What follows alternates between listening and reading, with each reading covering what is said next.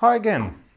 In this video lecture, we are going to talk about linearization and Taylor's approximation theorem. So far, we have been doing the following procedure.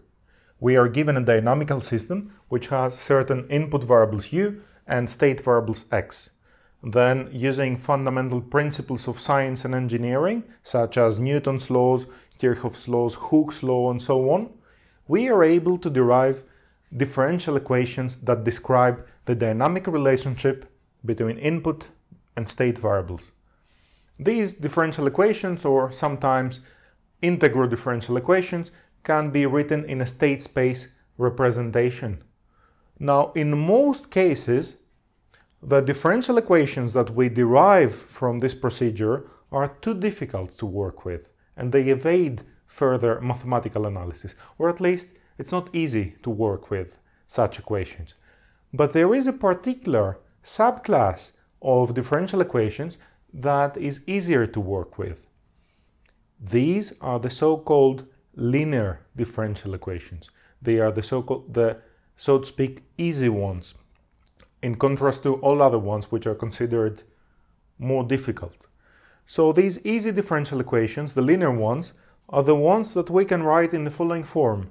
We have a linear combination of state variables and their derivatives, as well as a linear combination of input variables and their derivatives. I have written it here for the case we have only one state variable and one input variable. Examples of such easy linear equations are the following.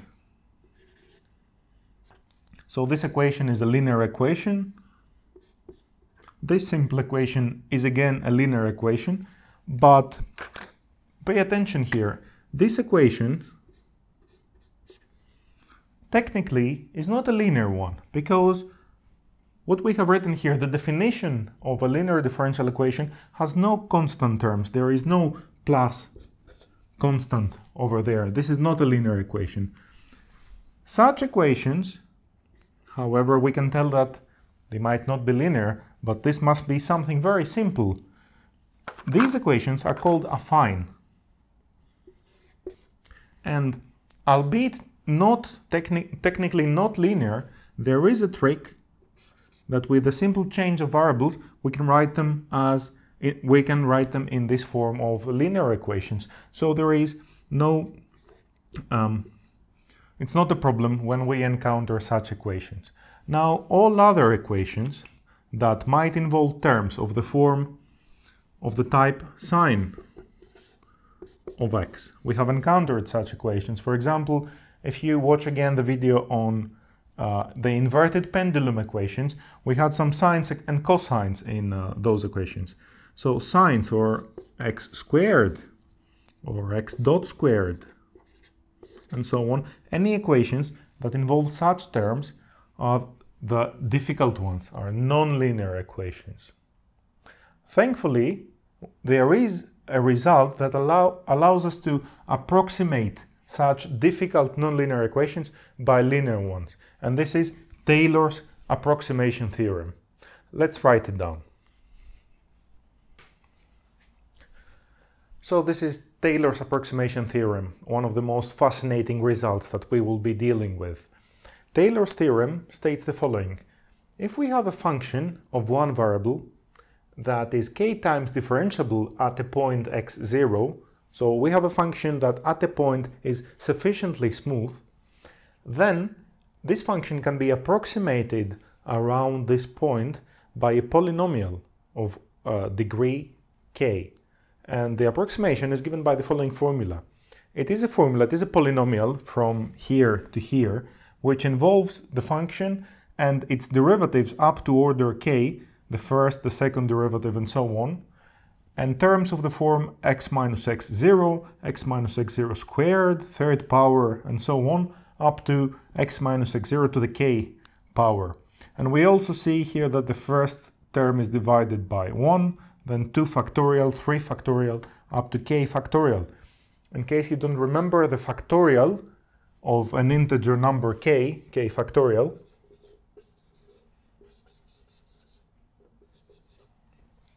is 1 times 2 times 3, etc. times k. For example, 3 factorial is 1 times 2 times 3, which is equal to 6. So this is the approximation of function f plus an approximation error, which becomes small when we go close to x0. So this is an approximation which is valid when x is close to x0. I will say a few things about the approximation error in just a moment. But let's first gain some intuition, some understanding of what the theorem says here. So if I keep k equals 1, if my function is differentiable, of course, at the point x0, so I will use the theorem from this point up to this point with k equals 1, then the theorem allows me to approximate it at this point with a line. So we have a linear approximation. We can approximate the function f with a line locally, which is, by the way, this is the tangent of the graph of f. If I use k equals 2, and I use the theorem from here to here, then I can approximate the function close to x0 by a second order polynomial. So a function of the form ax squared plus bx plus c, like a parabola. I can use a parabola to approximate my function at this point. And so on and so forth. If I use a k order approximation, a high order approximation, I give more degrees of freedom, more flexibility to the approximation function, to the approximating polynomial, and it makes sense to assume that I can somehow approximate my function better, but always close to that point x0. The theorem is not over yet. It states 3 important facts about this approximation error. The first one is that the approximation error converges to 0 as x goes close to x0. Okay, it makes sense, and this is what we mean when we say that this approximation is valid close to x0. The second thing we need to know about the approximation error is an indication, an estimation of how fast it converges to 0. And the theorem states that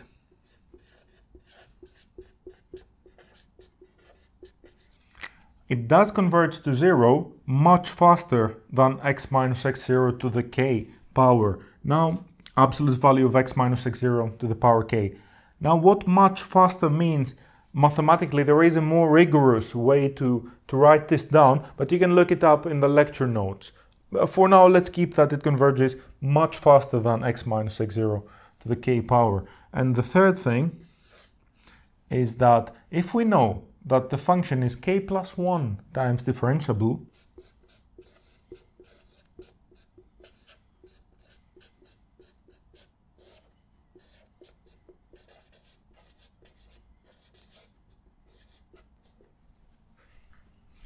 so again, if we know that the function is k plus 1 times differentiable, then we know that the approximation error goes to 0 at the speed of x minus x0 to the k plus 1 power.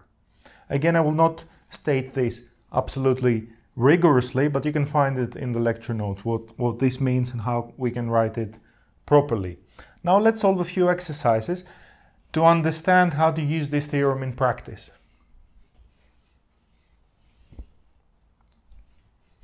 Now this is a very nice exercise. Not only will we use Taylor's approximation theorem to find a polynomial approximation of this trigonometric function close to a given point, but also there is an application here which is very interesting. We will use this theorem to derive an estimate of sine of 0.1 without using a calculator. Now, using a calculator, just to verify the result that we will arrive at, I calculated that the sine of 0.1 is given by this number. Let's see now, using Taylor's approximation theorem up to k equals 3.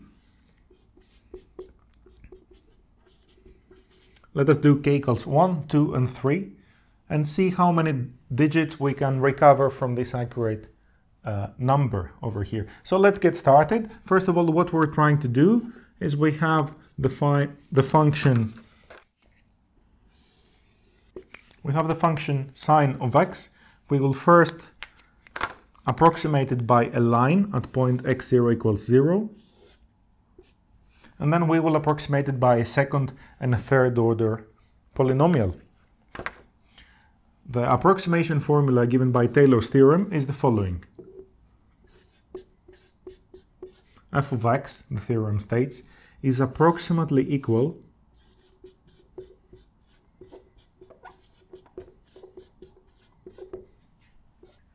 Now, if I use x0 equals 0, so all these terms become 0, this equation can be written as follows.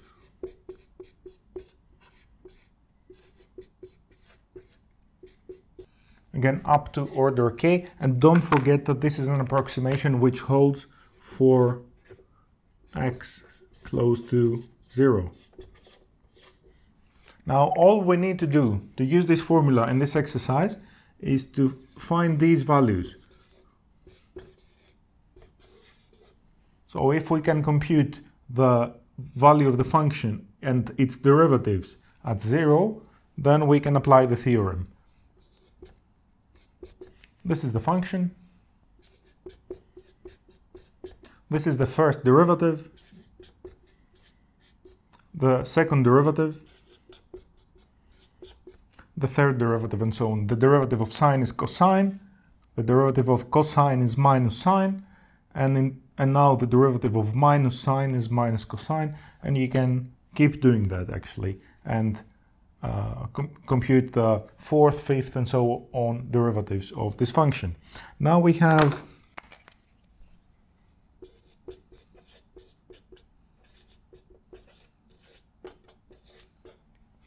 the four values we were looking for, namely the value of the function at 0 is equal to 0, the derivative is equal to 1, the second derivative is 0, and the third derivative is minus 1.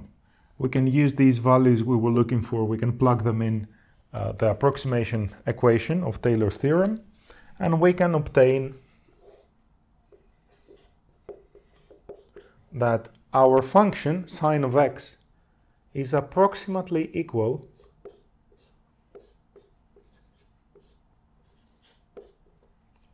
x minus x to the third power divided by 3 factorial. The factorial of 3 is 6.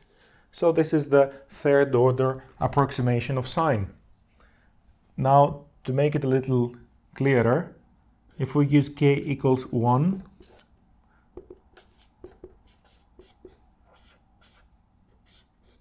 then sine of x is approximately equal to x for x close to 0.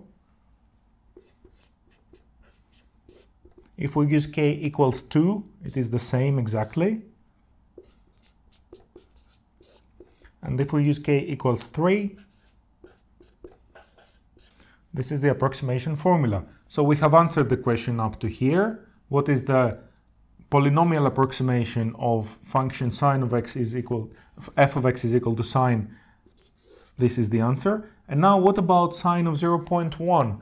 We have these approximation equations, and we can use them to approximate this value. If we use the first approximation formula that sine of x is approximately equal to x, then we must say here that sine of 0.1 is approximately equal to 0.1, which is quite close to the accurate value, which is 0.0998. 0.1 is not too bad in approximation, and we did that using just the linear approximation of the function close to 0. Now, if we need something better, if we need a better approximation, we can try this third order polynomial. We have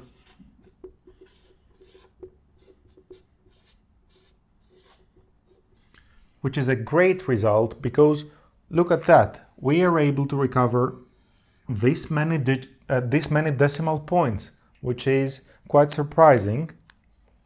Using just this very, very simple formula, x minus x cubed divided by 6, we are able to provide very good approximations to this trigonometric function.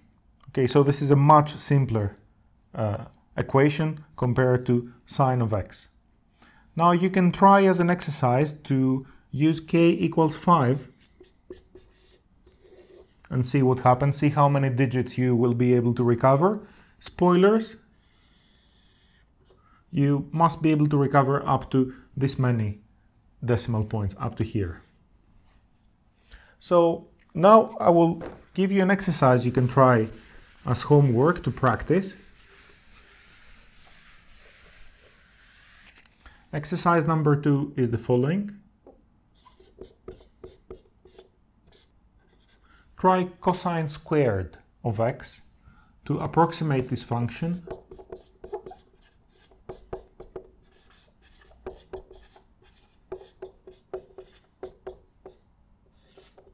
at x0 is equal to 0 and use your result. You can approximate it up to an order k, whatever you like. It can be 1, 2, 3 and so on, whatever you like, and then use your polynomial approximation to determine the value of cosine squared of 0.1. And you can use a calculator, of course, to compare your result with the accurate result of the calculator. And another exercise, there is a little trick I must tell you here. What if I ask you to derive an approximation of the square root of 2? Then it makes sense that you take the function f of x is square root of x. You choose a point x0 where it is easy for you to compute the function as well as its derivatives. You can use, for example, x0 is equal to 1, and then you can derive a polynomial approximation of the square root of x and use that to approximate square root of 2. You can indeed do that as an exercise and try for different values of k. But you should never apply Taylor's approximation theorem at a point where the function is not differentiable. And this function is not differentiable at 0. So you're not allowed to use this point in your approximation. One more exercise.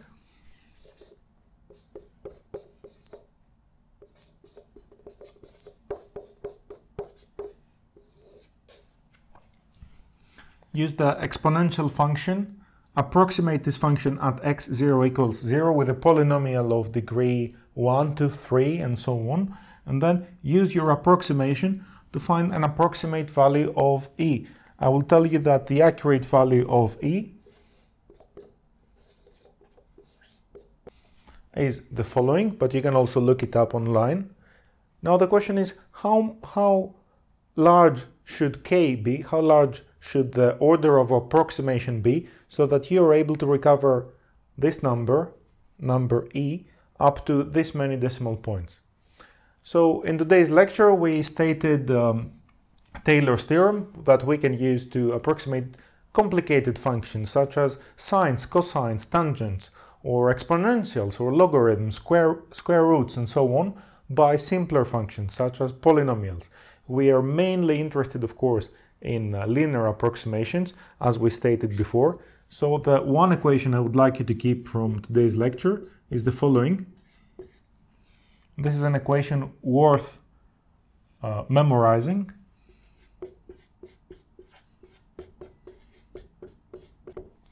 If you have a function which is differentiable at the point x0, then you can approximate it close to that point using this approximation here, which is a linear equation, and we will use that later. We will use that in the following video lecture to approximate non-linear dynamical systems by linear ones. So this much for today. Thank you very much for watching, and until next time, goodbye.